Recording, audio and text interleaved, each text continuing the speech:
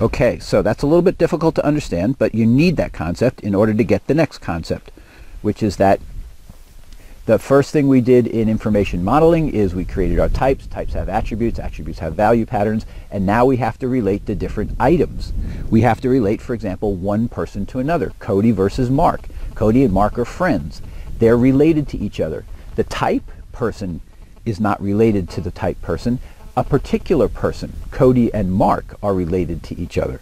Similarly, a person could be related to an event because the person likes the event. So can you see that in addition to modeling the way each person is represented, we also have to model how do we associate one item with another, one person with another. How are those people put together? Maybe I'm going to organize the people by their sex, and I'm going to have all the males over here and all the females over here. That's another way of organizing them. So when I model my information, not only do I model the people, but I model how the people relate to other people and how the people relate to other kinds of items that I have in my system.